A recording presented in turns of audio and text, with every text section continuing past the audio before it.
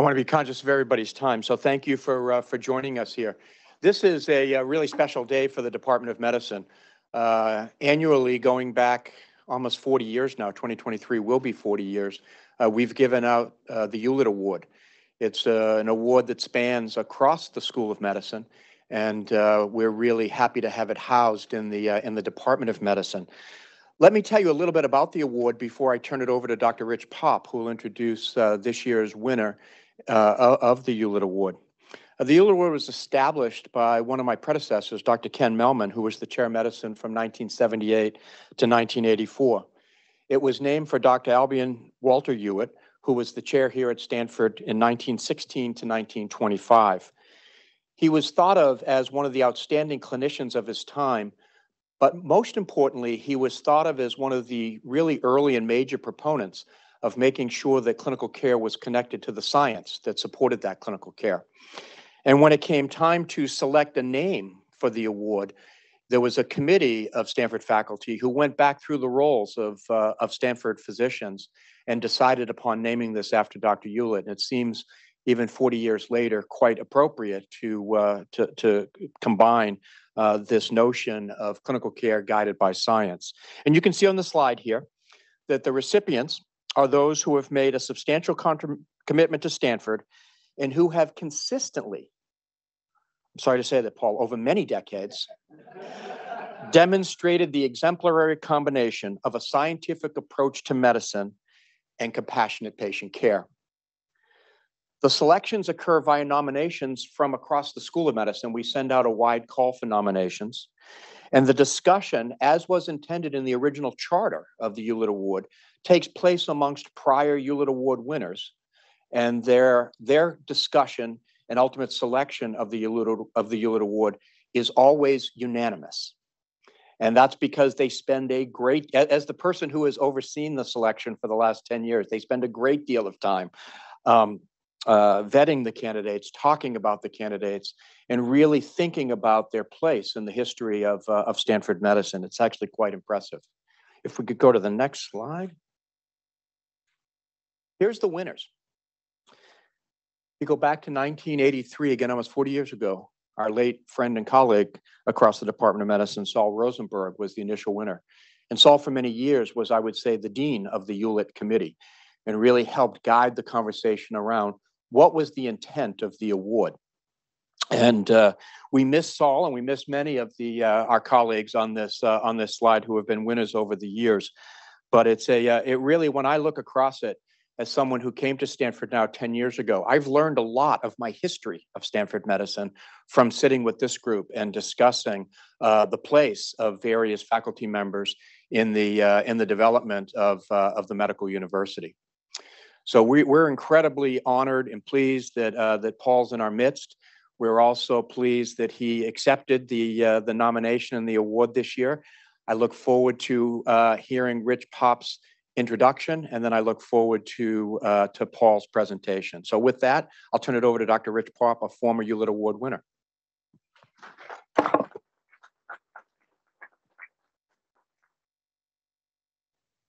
Well, it's a great honor for me to be able to introduce my friend Paul. Many of you may not know him because his special thing is staying out of the limelight.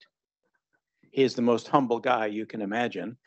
And yet, when I wanted to put some things together to introduce him, it was too long a list. So let me just say that he has amazing accomplishments as a wonderful clinician, teacher, inventor, educational innovator, researcher, academic leader, and visionary. And most important, he's a kind and gentle and caring man who looks on his students and his colleagues as his extended family. Well, we induced him to come back from his faculty position at UCSF to Stanford, and as expected, he is an excellent clinician, clinical cardiologist, and did a lot of interventional cardiology here. He was even acting chief of cardiology for a little while. Can't tell about that. But Paul has a special talent, and that talent is to look at any situation and see what's missing. He did this seemingly impossible task by creating the first Stanford department that bridged two different schools. Paul was the co-founder of the new Department of Bioengineering at Stanford. Early in Paul's career, he saw the need to improve ways that coronary angioplasty was done. And he invented what's called the rapid exchange system. It's a new way to do angioplasty and coronary stenting. It was new then. And it basically revolutionized the way the procedure is done. And it is now used worldwide in basically all of the procedures. It had an enormous impact. Well, the problem was that Paul couldn't see what was going on inside the vessel while he was fixing it. And so he thought up intravascular ultrasound. He worked with engineers to put an ultrasound transducer on the end of a tiny catheter that he could put in the coronary arteries or other vessels to see plaque and to see plaque pathology and to let everyone study what was going on inside the vessel and during placement of stents, etc. Quite an accomplishment. Then I must say, it's a little daunting, but Paul has had more than 50 patents. So there's been some invention going on. One of Paul's most impactful inventions came from his belief that you could actually teach a process of invention and innovation in biomedical technology. So he got together with Josh Macauer, and the two of them thought up what's now called the biodesign process. The biodesign method it enables teams of medical people, engineering experts, and business specialists to work together. The biodesign method is now in a major textbook, which is used as the template for dozens of biodesign programs all over the country and all over the world. The original year-long biodesign innovation fellowship was started over 20 years ago, and there are literally hundreds of alumni. But Paul and his colleagues now teach 5 undergraduate classes with more than 250 Stanford students each year. They have a program for one of our own faculty to learn the biodesign process. And Paul has trained faculty from India, Singapore, Ireland, Japan, Israel, and others to take the biodesign process back to their countries. Well, the awards and honors that Paul has gotten are literally too numerous to tell you here.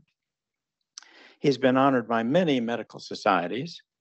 Paul is also a fellow of the National Academy of Inventors and of the National Academy of Engineering. Now, the National Academy of Engineering sponsors 3 of their 3 top awards. They're sort of considered the Nobel Prize of Engineering, since there's no Nobel Prize in engineering. And over the past 5 years, Paul has won 2 of these 3 awards. The Russ Prize for Outstanding Bioengineering Achievement that improves the human condition, well deserved.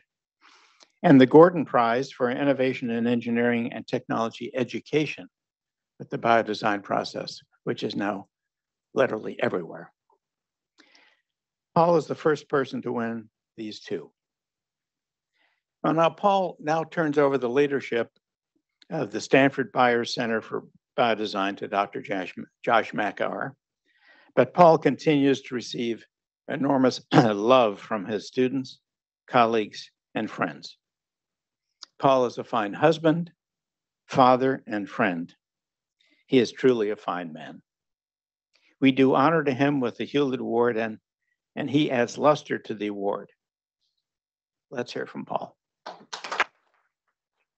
You know, looking at that list of prior attendees is a little daunting. It's probably normal to feel undeserving at this point, but the problem is I know some of those award winners and I know what they contributed to Stanford and to medicine. And well, I don't want to dwell on this because I'll psych myself out further, but I'm really honored and thankful for this award. And Rich has been a particular mentor of mine for almost 40 years. This is from cardiology graduation in 1985. I came to Stanford because of Rich. So it's a particular pleasure to be greeted for this by you, Rich.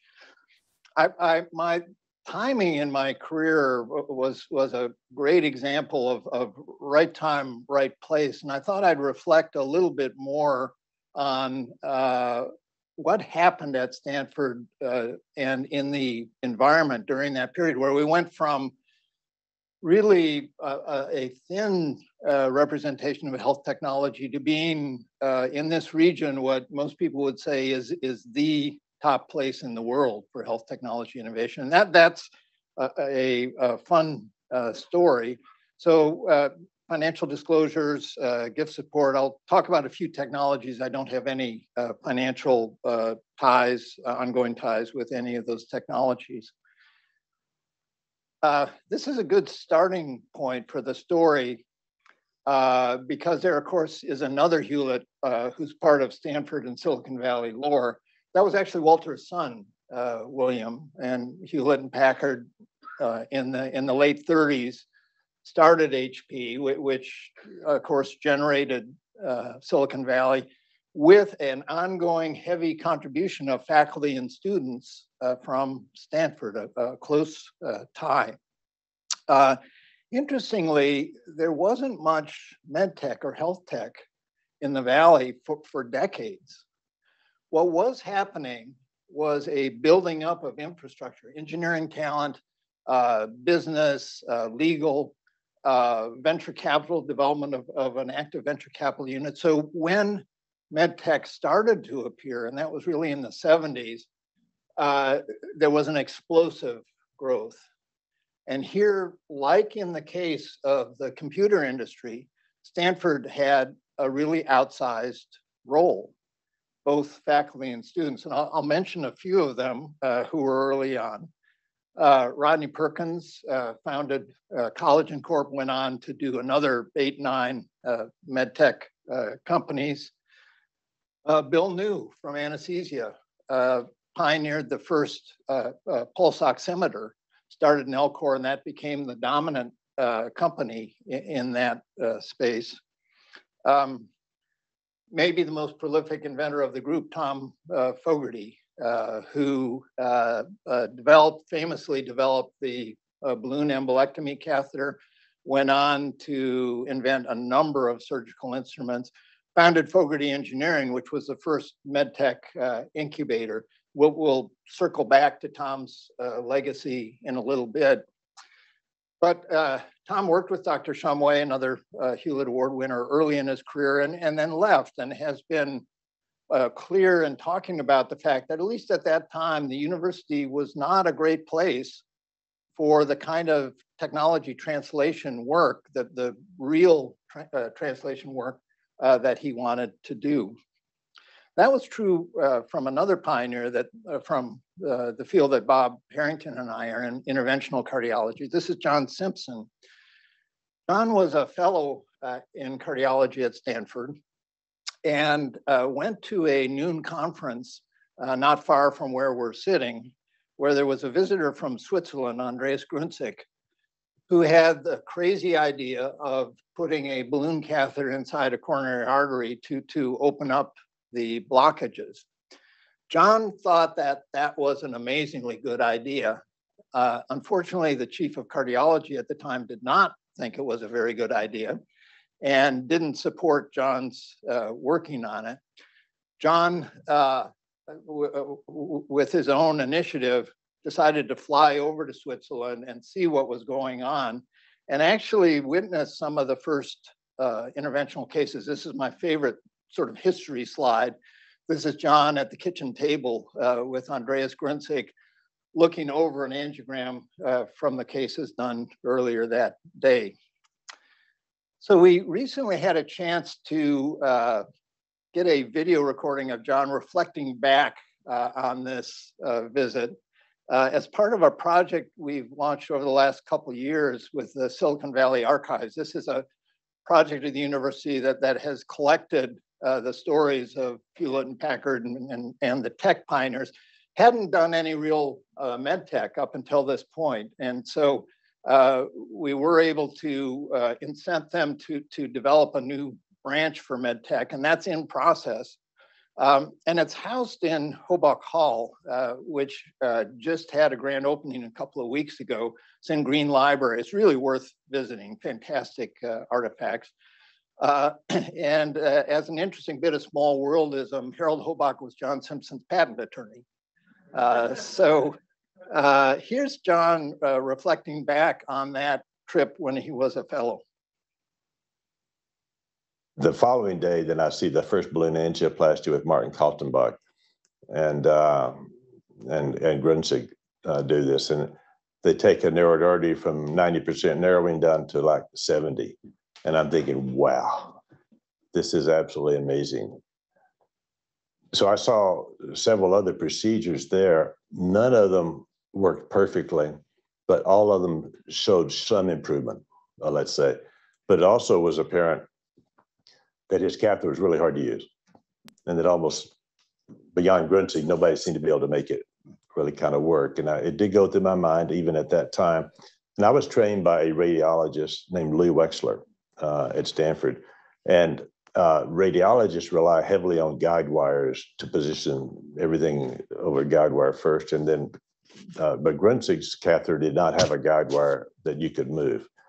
And I thought, being trained by a radiologist, you know, we should have a balloon catheter that we're going to use in the coronary arteries. It should have a guide wire that we can move, and so we can track in and out over this guide wire. So that was my contribution. And it did come out of an observation that nobody can make Grunzig's system work. So John came back to Stanford. He lived in Menlo Park. He didn't have a garage, so he couldn't do the true Silicon Valley thing. But in his den, he fabricated this catheter along with his colleague, Ned Robert. And together, they decided to start a company around this and got really the first venture capital funding for a med tech project to found ACS, or Advanced Cardiovascular Systems. You may recognize this building was the old original Intel building. And now if you drive by it on 101, you'll see that it's Abbott Medical Devices after a series of acquisitions.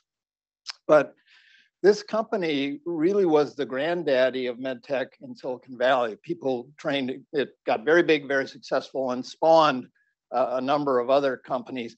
Fast forward now, unofficially, there are 5,000 health technology companies within a 50-mile radius of where we're sitting. A lot of them small startups, but this is mission control, mission central for health tech innovation. So as Rich alluded to, my story sort of intersected with John at this point. Stanford, John had left Stanford, not being encouraged to start angioplasty here, went to Sequoia Hospital, and the fellows, all of us in training, were really excited about angioplasty, wanted to get training. So I asked Rich, who was the chief of cardiology at that point, if I could take a leave of absence and go to Sequoia to train in angioplasty. And so this was before there were angioplasty fellowships, but I was able to start doing some cases with John. And honestly, I struggled learning the technique. And part of that was my skill level. But part of it, I thought, was the equipment was just not optimized. At the time, the system that ACS was making had a 10-foot guide wire, and that was awkward. It required two people to do the procedure, and communication between the two, and we wound up losing the guide wire a lot of the time. And so it occurred to me that there might be a better way to do this, and in particular, that the guide wire did not need to be inside the balloon catheter, except when it's in the artery. And if you took the guide wire out of the catheter somewhere, inside the guiding catheter and had the guide wire and the catheter be separate outside, then one person could do the angioplasty. Right hand, left hand, knew what each other were doing, be simpler, faster, a little safer, not losing the guide wire. I licensed that technology to ACS. And as was the case frequently in those days, we did initial testing in Europe. There was a very talented young clinical specialist running that testing who 2 years later, in a lapse of her usual judgment, agreed to marry me. And went on to masterfully run our household. And by the way, come back to biodesign and teach health economics. But I'm getting ahead of the story a little bit. The other problem we were working with angioplasty, and Rich alluded to this, was that the dilations were coming back in an alarming number of cases, really more like 40%. And I did have the feeling that we just weren't seeing clearly enough to know what was happening inside the artery. And so given the background I had from Rich in ultrasound, it made sense to me that ultrasound would be a technique that would be able to see through the plaque and give us higher resolution. So it would be something like this, that you'd be able to rotate a transducer inside the artery and carve out an image. Let's see if I can point here. So it would look something like this, where this black hole is where the blood is flowing. This is the buildup of cheeseburgers in the artery, and this is the normal part of the artery wall. Well, that was the vision. It turned out to be technically very challenging, and it required starting a company with which John Simpson and Tom Fogarty helped me to do. Took a couple of years to wrestle with the technology, and at that point, we were ready to test it in humans. And I tried to call up the FDA and get a feeling for what this was going to take and how long it was going to take. And it probably won't surprise you to hear that there wasn't a definitive answer about how long it was going to take. So I had a friend from cardiology from Stanford who had gone to Norway to do his initial clinical work. And I was talking with him on the phone, and I said, just out of curiosity, how long would it take to do this in Norway? And he called back a couple of weeks later, and he said, it's okay. And I said, what do you mean it's okay? And he said, I talked to the guy in the government who makes these decisions. And so we went on over to Trondheim and did the first human cases.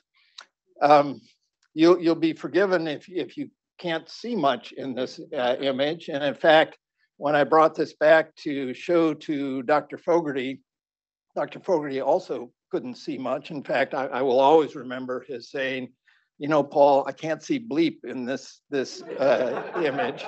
It looks like a hurricane off the coast of Miami. But happily, the images got better, the catheters got smaller, and we did solve that problem of what was going on to cause the recurrence rate. The working theory was that there was a scarring, a buildup of intimal proliferation. It turned out something very bizarre was going on, and that is a local shrinkage of the whole vessel. We were winding up insulting the adventitia, and it was shrinking down. And happily, there was a technology emerging at the same time that was going to take care of that problem. That is stenting. Stenting had its own slightly rocky start because there was a thrombosis problem early on, pretty serious one. And it turned out that with intravascular ultrasound, we saw what was happening, that we weren't deploying the stents at high enough pressures, that they weren't opening enough. So this was work that a number of groups did. We worked hard on it up at UCSF. And another bit of small worldism, one of the really critical people there was a fellow who worked with me on these studies, a guy named Peter Fitzgerald, who had been an engineer in Rich's lab and was a roommate of Bob Harrington at medical school. So in the mid-90s, Steve Osterly and Victor Zhao decided that they liked this technology and wanted us to come down. And so we joined the faculty, and ultimately Peter ran the intravascular ultrasound laboratory, now run by Yasu Handa. But I wanted to take another tack, because the reason I wanted to come back to Stanford was I thought it might be a place to replicate the kind of mentoring that I had had. The things that I learned hanging around with Tom Fogarty and John Simpson were not anything like what was going on in the university. There was a whole other world there of real technology translation that I thought our fellows, our students should have an exposure to. So was there some way of doing that? And it turned out that there was a crowd of faculty at Stanford who had the same ideas. And we formed a group called the Medical Device Network. Some of you will recognize the names here. All of these folks have gone on to invent technologies, found companies, but this already was a remarkable group of faculty here. And we put together a number of courses. We worked with OTL to do a invention challenge. Then in the late 90s, another opportunity presented itself. So Building 10, the president wanted to develop a interdisciplinary program that would bridge particularly medicine and engineering and put up a new building. And the code name for this new institute was going to be BioX, bio something anyway. So we, the gizmologists on the faculty, decided that we would pitch BioX to the deans with this kind of concept that we wanted to combine education about technology translation with a real sincere effort to do it right, to do it like they do it in the real world. And those together would make a program in the vertical of med tech.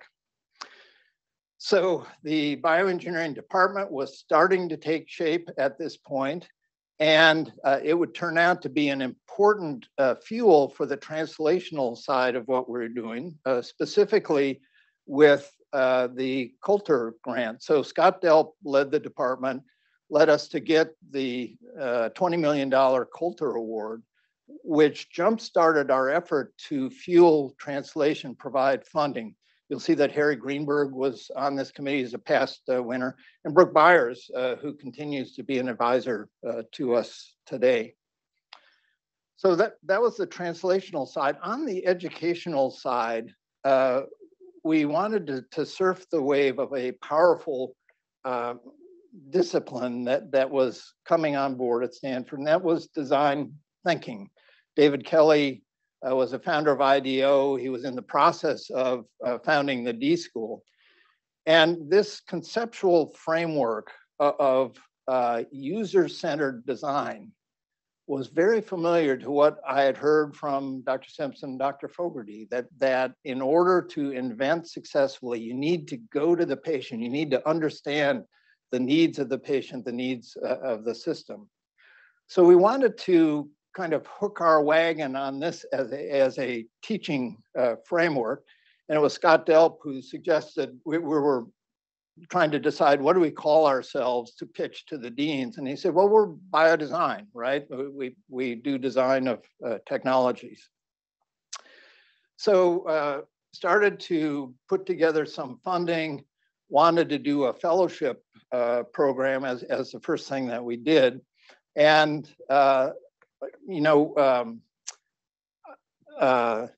Dave Kelly would want me to point out that this design thinking, the focus on needs, really didn't originate with him. It originated with his professor, Bob McKim, who really put the design program on the map at Stanford and is the person who pioneered needs-based design.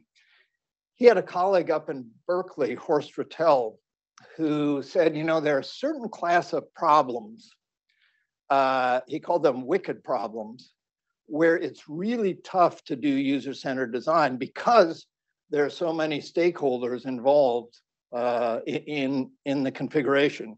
And he cited health as the best example of a wicked design problem, and he was right.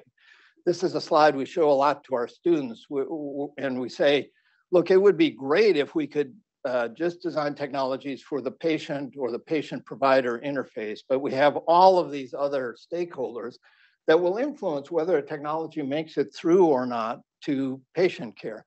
We have the payers, we have the regulators, we have the physician societies, and the priorities of all of these groups change depending on what the political environment is. And so it's a very complicated system, and it means you have to get the needs right. So these ideas were rumbling around among us, and enter Josh Macauer. So Josh had just moved out to do his first company, and we had a breakfast at Il Fornaio. This is kind of a reenactment about 10 years later, but we had a breakfast where, you know, I was talking about, gee, we'd like to create this fellowship, and Josh said, I know how to do that. He had, in his first job at Pfizer, had studied, the CEO asked him to study, why is it that Pfizer can't innovate and all of these startup companies can? And Josh studied it, interviewed a bunch of folks who were successful startup experts. And the answer had to do with getting the need right. And Josh went on to develop an internship for teaching needs-based design in our space, and happily was available to take over as the fellowship director at Stanford and get us launched with the fellowship program. He had some significant help. So the team on the screen helped flesh out the program, Stefano Zenios from the business school.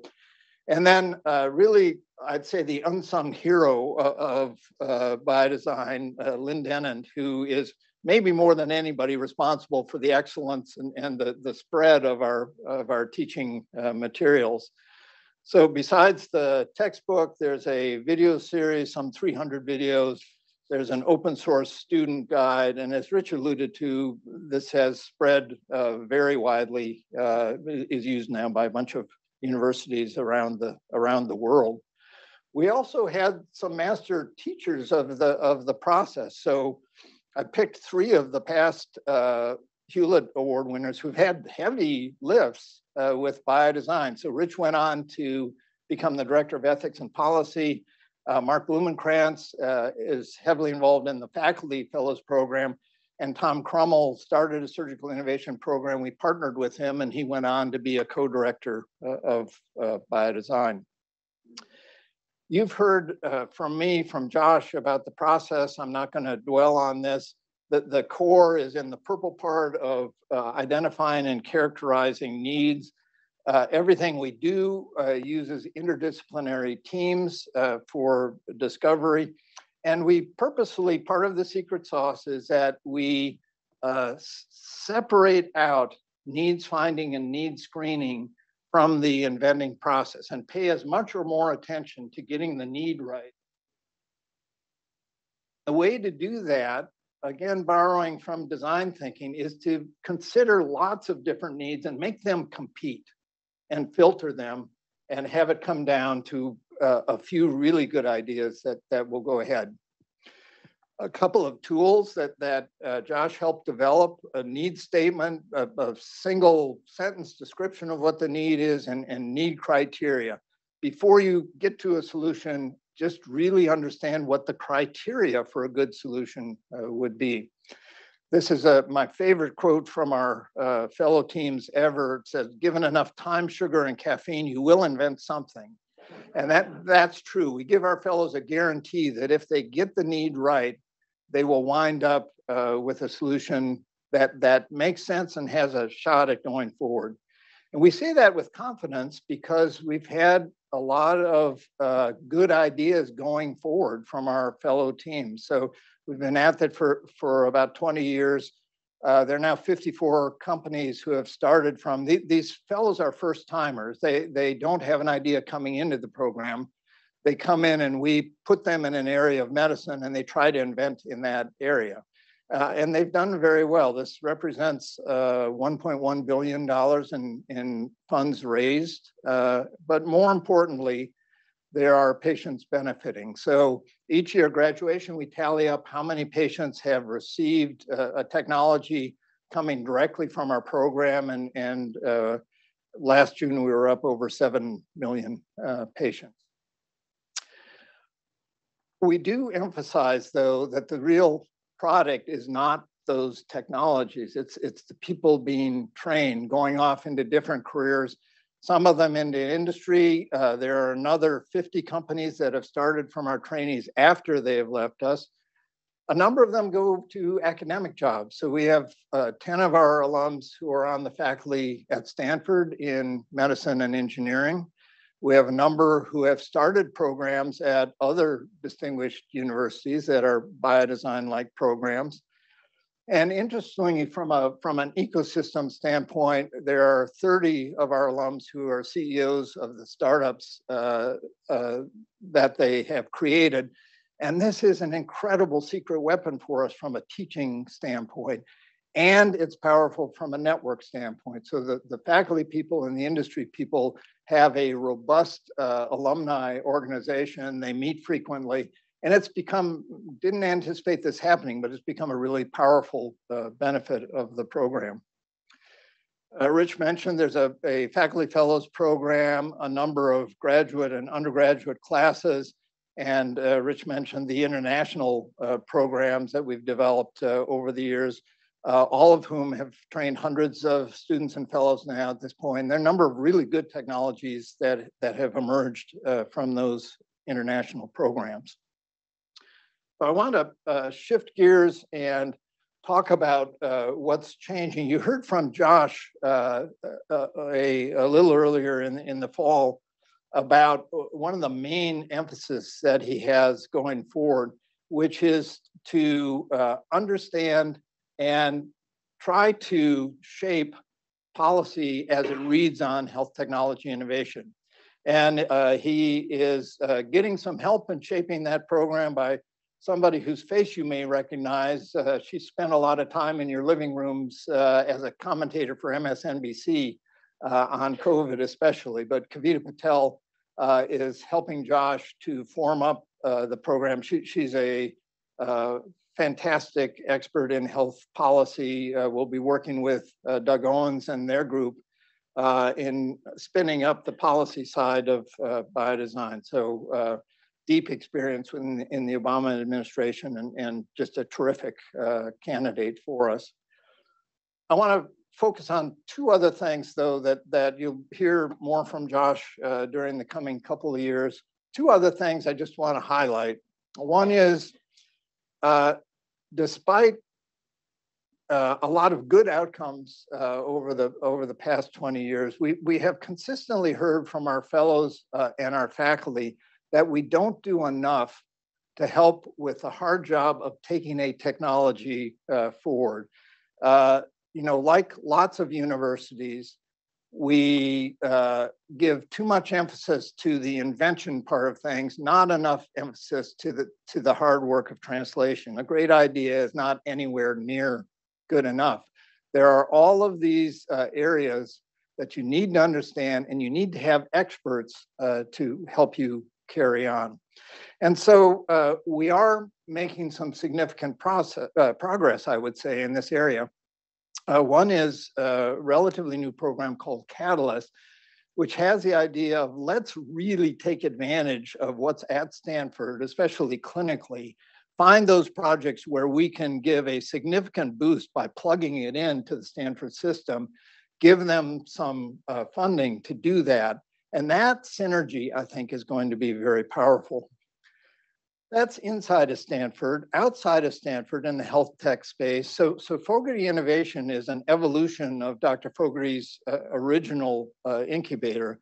And it is now a fantastic collection of experts down in Mountain View who understand the blocking and tackling in those critical areas that I mentioned. And we have a partnership with them that's called the Innovation Accelerator Program. Andrew Cleland is the CEO, where selected projects from Stanford are given a 6-month boost with all of that expertise that's resident at Fogarty Innovation to really give them a significant launch. There's some folks here from Fogarty Innovation, and this has been a absolutely wonderful partnership. The final thing that is changing and certainly needs to change more is DEI in our sector. And there are a couple of programs that Josh and Gordon Saul are spinning up at this point that they'll tell you more about as they take shape. I want to go a little more broader this morning and just mention that historically, we have done a really poor job with health technology innovation in focusing on underserved populations, focusing on women for that matter. Cycling back to oximetry, this just surfaced in the last year that there is strong data to indicate that in dark-skinned people, pulse oximetry is less accurate than in Caucasians. It's just one example of a host of areas where we just have not paid attention. So we're in the process of modifying the biodesign process at each of the steps to, first of all, have our fellows and students do explicit needs finding with underserved populations. Second, when the ideas start to flow, when the solutions come out, check those solutions. Is there reason to believe that that will work as well in underserved populations? Is there reason to believe that access is a problem with those populations? And then thirdly, test it. Make sure that in your testing, if you're taking this out into commercial development, that you test that in those kinds of populations.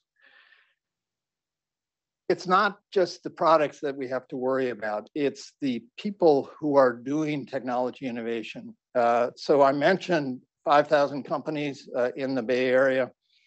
We did an informal survey a few years ago, prompted by what we were hearing about the terrible underrepresentation of minorities in the tech industry, notoriously bad, right?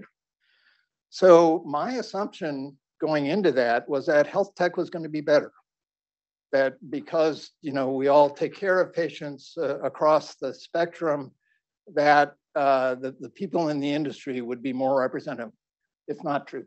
Unfortunately, we look just as bad as the rest of tech. And so in response to that, in partnership with Fogarty, we launched a new initiative called Diversity by Doing, with the idea that the startup companies, some of the bigger health tech companies have the resources to do a serious DEI program, and they are making progress. The startups, frankly, don't, and they're starting from a severe deficit of people who represent underserved communities. And so we wanted to develop an organization that could help that, especially with the regional companies. Happily, we were able to recruit a wonderful executive director, Ingrid Ellerby, and have worked on a few important projects in the inclusion space, speed mentoring and a seminar series for these companies, for the people in the companies who need some resources about how to increase inclusion in their groups. Two other programs. There's a summer innovation series. Janine Firsch is in the audience. She's helping to run this. The idea is these companies have robust internship programs. Let's help them recruit minority candidates into those programs. And then let's give them a cohort when they're here. And so the idea is that there's a summer program that pulls together those folks. and gives them a sense of community and some programming to help, and hopefully gets them back out here to the Valley to be parts of those companies. And then a final thing that we're launching in January in community colleges. So there are, as you well know, very talented young people, STEM students who have started in community college and are distinguishing themselves. And we want to identify those people, find the ones who are interested in health tech careers, and give them a little extra boost, give them help in transferring to a four-year college, and get them excited about a health technology career. So work in progress, happy to tell you more about it. That brings me to the end of Grand Rounds and actually to the end of my time on faculty. So my last day is December 31st here. This is not the time to have a formal goodbye of any sort, but I just want to say I, again, am deeply grateful for this award. I feel enormously lucky to have been at this place at this time and around these people. So I'm leaving with some great memories, and I'll leave you with a wish for happy holidays. And thank you for your friendship and support. It's really great to have such a wonderful attendance in person, by the way. This is awesome. Dr. Yock, thank you so much. We have time for some questions, about 10, 15 minutes. And also for those of you online, we also have a great attendance online as well. So any questions online, please feel free to ask. So I'll gauge the room first. Any questions? Oh, Dr. Harrington. Well, Paul, first off, congratulations. The department is really pleased that you joined that long list of outstanding Stanford medicine faculty. So thank you. And I'm looking around as one of the few interventional cardiologists in the room. I'm also especially pleased that that one of my colleagues from interventional cardiology is here. You talked a lot about the changes. You talked a lot about the opportunity. If you think about the future of medtech innovation at a place like Stanford or any other of the major universities that are doing these programs, what's the greatest threat to continuing this?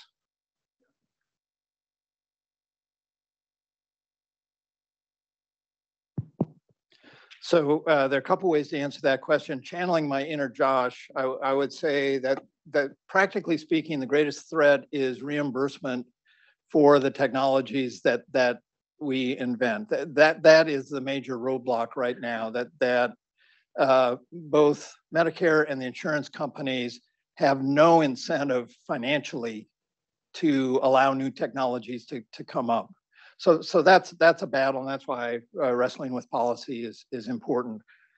From a university standpoint, I do think, I'm going to exaggerate this a little bit, but there's a lot of naivete out there in terms of what translation actually means and what it takes to take a good idea forward. And I tried to mention that. It really is a whole set of extra expertise and experience that you have to bring to bear on it. And it is not good enough to have once a quarter somebody coming in from industry and giving you some advice.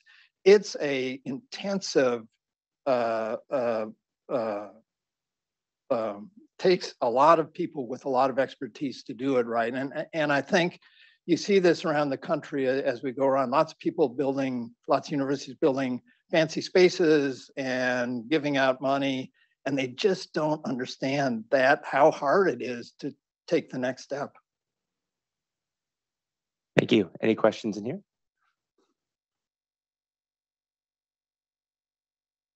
Oh, Peter's been just paused. Oh, Dr. Valentine just asked.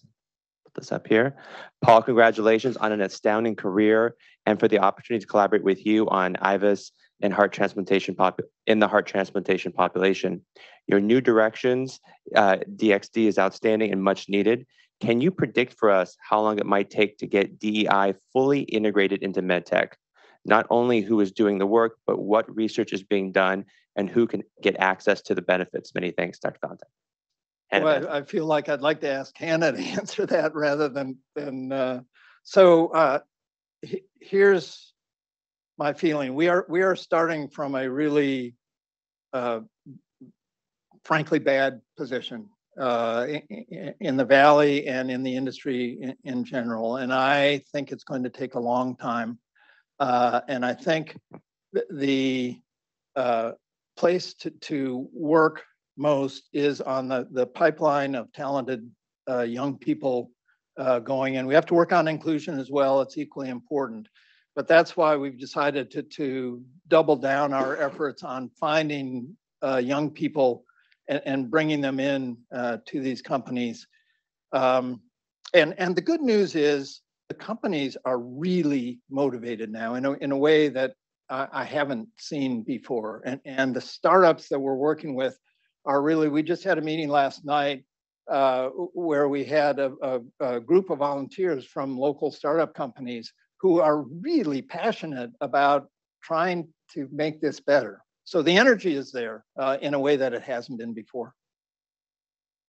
Great, I'll go over to Michelle Berry, and then I have a few also online. Hi, Paul. It's been an absolute honor and privilege to be able to work with you.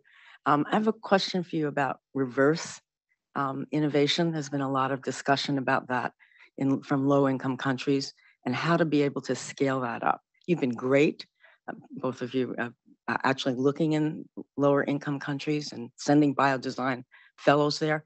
But what kind of infrastructure can we set up there that they can scale up as well? Well, I think you said something critical, which it has to be there, right? The thing that we've learned and reconfirmed is that you really need to build up the local resources to do this well. And it's different in each place. Our deepest experience, as you know, is in India. And there we have finally, after 10 years of hard work, figured out that the best leverage point is with the, excuse me, state governments and their processes for reimbursing technologies. And we now have, I think, a pretty effective program. Raj Doshi is leading this for getting access to those state governments and providing a system. But that's the key thing is we're not able to do a whole lot from here. It has to be on the ground in those countries and customized to the systems that exist in those countries, both the business systems and the government systems. I have a few questions online. I'm going to jump to one, but there's a lot of upvotes. Then I'm going to go up there back to in-house. A question that's gotten a lot of us from Gil Chu asks, he says, thank you for a beautiful tour through your career in biomedical innovation. Strikingly, some of your first triumphs occurred in Europe. By contrast, a similar effort by Martin Klein for gene therapy elicited condemnation from the NIH in the 1980s. Can you comment on the difference? So I don't know the example that he's talking about specifically. What I will say is that when we started, there was a climate of concern about too much entrepreneurship in the health technology space, and it was triggered by some really egregious examples of faculty and universities who crossed the line from an ethical standpoint. I think in Europe that had not been as much of an issue. They hadn't had as much difficulty. Now, though, the pendulum has switched. I think we've got it about right in the US in terms of pretty careful conflict of interest rules, but still the ability to take things ahead. And FDA now is really prioritizing first in America testing with some creative programs. So I feel more optimistic about where the balance is now. Thank you very much. I'm going to run the mic up now to the back room. I want to thank everybody online as well for all the great questions. Please do keep upvoting, so we'll try to get to the ones the most popular. Paul, first, thanks for being the best partner, buddy, on how to be an inventor, scholar, teacher. I've really learned so much from you. This is Scott Delp, by the way, who started the bioengineering program. So the question I have is a follow-up on universities not getting it. one of the things that surprised me in the last few years is turnaround engineering schools. They're starting companies in the university. So they're facing the reality, and the companies are just sitting in the engineering school with students working on it, totally conflicted. Everybody's conflicted. I'm wondering what your take is on that awakening. Yeah, well, there is a tsunami of enthusiasm for translation in campuses now, both medical campuses and engineering campuses. And I think it needs to be managed really carefully.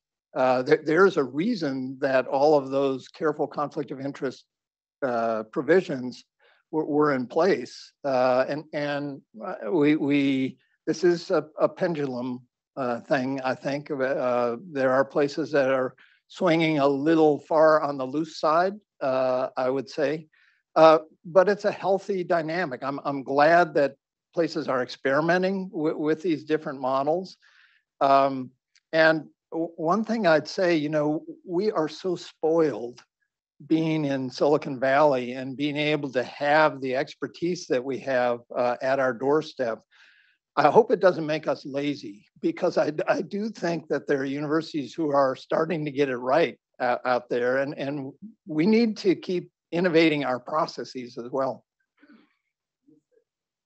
Scott's point there was that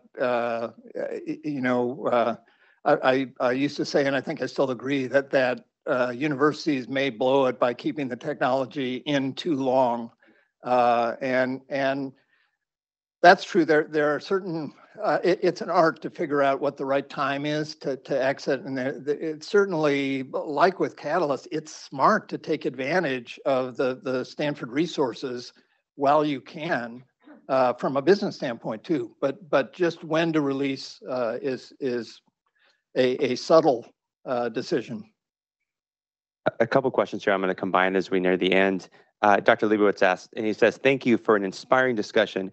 Many of us know young people interested in biomedical design. Who should they contact among those of you mentioned to obtain mentoring at all levels, high school, college, and beyond? There's just also, is there a mechanism by Dr. Solomon, is there a mechanism to submit ideas from the outside? A lot of interest. Yeah, so I would say in terms of biodesign folks to contact, Josh is one, and Lynn Denon, who's our academic program director, would be a good person. As far as ideas and what to do about them, Gordon Saul is our executive director, and he runs our translational programs, and he has an unbelievable network. So that's SAUL, and you can track him down. Thanks. And if they're okay with it, we can send that in the follow-up email as well. Yeah. All your contact info. We're hitting 9 o'clock now. Since we have a lot of people online, as well as want to be respectful of everybody's time, unless there's any more questions, I'll close. So I just want to, again, thank everybody. Thank you for Dr. Pop for being here for introductions. Thank you for everything you've done for us. And it's great to see this amazing history. Thank you for everybody being here in person. It's so wonderful to have grand rounds, both in person and online. I do want to just note there was a lot more questions and comments saying how wonderful this talk was. I'll probably take a few minutes to go through everything, but a lot of comments I'm happy to send you later. And that being said, just a couple housekeeping things. Next week, we do have our last grand rounds of the year. It will be on Zoom only, and we'll send more info about that. But again, thank you everybody for being here. Have a great rest of the day. Congratulations. The preceding program is copyrighted by the Board of Trustees of the Leland Stanford Junior University. Please visit us at med.stanford.edu.